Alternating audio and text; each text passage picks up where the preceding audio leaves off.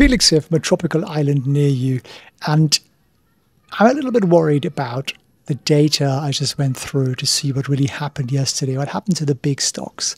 What happened to big tech? Why is it falling? Is it going to fall some more? And I want you to understand it so you can make better decisions this week and for the rest of the year and be prepared for everything that's coming. So I'm going to walk you through something here, and I'm in fact going to also give you all of the research, all of the data, all of the charts to download for free at felixfriends.org/CTA. felixfriends.org/CTA, and I'll explain what that means in a moment, but it'll allow you to get into this a little bit more deeply, and there are some numbers here that I want you to understand and remember, so I think that'll hopefully be helpful, and then I might also just show you a little bit about this glorious place that I am in right now, because everybody deserves to be here or somewhere like here if that's what you are looking for. So first chart shows us that we had a pretty significant drawdown yesterday. Now, not quite as bad as October last year, which was significant, but it sort of started that way, right, in August, and then we pulled back up, and then we came back down a little. And the other place where you can get the kind of data is if you go to optionswatch.io, and I'll put the link down below as well. Again, there's like a free 1-month trial, so you can play around with it risk-free, see whether you like it, and look at the large bearish trades that we're seeing here. 161 million, 132 million, 103 million dollars. These are institutional whale trades that we have access to because we go through all the live trading flows of everything that comes and happens, both on the public stock exchange that you look at, but also in the private dark pools. And that gives us, I think, a bit of an edge, really. And I might make another video on how this really works and how to use it. But the number of red trades that I'm seeing here that are very, very sizable is very unusual. And I look at this data every single day. So if you're doing a trade or you're thinking about something, you can have a look and see what are the trades Wall Street's doing, right? And I think that's a really important thing to understand. But let's get back to the data here and explaining what really happened yesterday while I was walking on a beach. We've had CTAs, which are the dumb algo funds. It's computers trading. They sold off pretty significantly yesterday. And in fact, I can show you that. There are two lovely dogs that live here. They're just walking over to say hello. I might be able to show you them afterwards. They're really lovely. Really sweet. One's got 3 legs and he's completely fine. If you look at NASDAQ flows yesterday, we had this period between 10:45 and 12:30. Hey guys, please don't knock over the camera. Thank you. They're so lovely. There was 80 billion CTA selling. So computers selling $18 billion of NASDAQ in the space of, an hour and a half.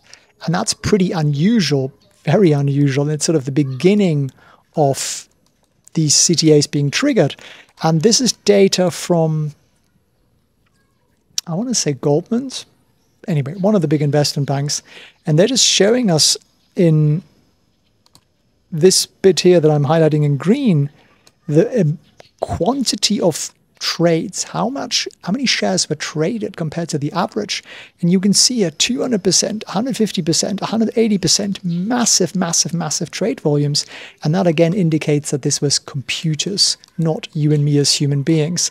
And these charts I'm going to give you because these are important. So NQ is the NASDAQ futures market, but it's basically the same as the NASDAQ. And it shows you the levels here where the market is going to sell off next. And every indicator is just an indicator, obviously, bear that in mind. But it's giving you these levels and understanding those and knowing if we drop below them, it's likely that more selling will get triggered, I think is a bit of an informational edge, which is always what I want you to have. And there is the same data here for the S&P, which ES is what the S&P futures are. And again, you've got these short numbers here. So we drop below 4980, you get selling. Right, that's basically what that's saying to you. So just download this. Oh, this is from UBS, actually. It's from UBS Options Strategy Team. felixfriends.org/CTA. Get your hands on that information, and I think it'll make you much, much better. Now, SPY was a little bit better, the S&P, and we still saw 20 billion flow out here. But then we saw a little bit of a green uptick here, and SPY has obviously a smaller component of large tech stocks. And I think that's really why SPY did slightly better yesterday than the NASDAQ. So the sell-offs are happening to big tech stocks, which is really the question we were trying to answer at the beginning of this video, right? So what does that mean for you and me? Is it the end of the world? No, it's not the end of the world. But just in terms of momentum, in terms of where's the market heading right now, there is a risk it's going to head much lower. Now, how about what turns it around?